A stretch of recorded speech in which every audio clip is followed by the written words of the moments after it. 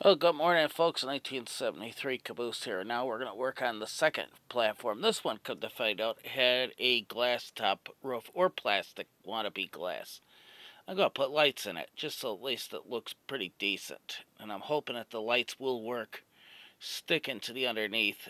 We already did the big platform. We got to just drill some holes around the wires.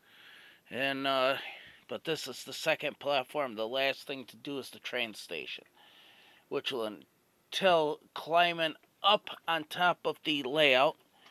And we have just the other day from Dave Scott up there in our neighboring area of Canada. I sent him a police scanner to make his job of train watching, or as he calls it from Scotland, train spotting. We call it train watching in the U.S., but I'm going to let it slide because he's a great guy and all.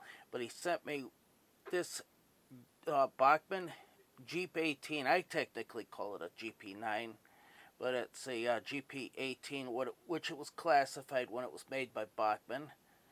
And did a trade with him for this engine because I've been looking for more of these because I have a combination of a few of these and the old AHM River Aussie version, and come to find out the guts are the same.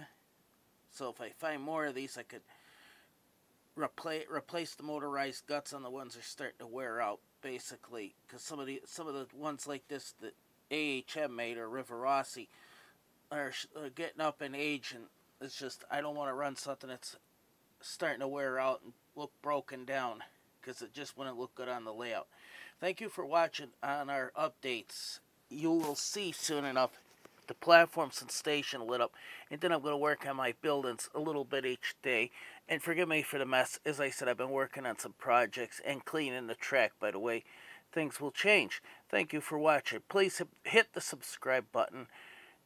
Please do comment and hit the like button and keep your comments clean because I don't want any obscene comments because there are children that watch this channel and people of underage and don't want anybody picking up on swear words or hate garbage. So thank you and have a good day. Stay safe. Peace out. And to anybody, if I forgot, a late happy St. Patrick's Day to everybody. A late one, as I said. So stay safe. Peace out.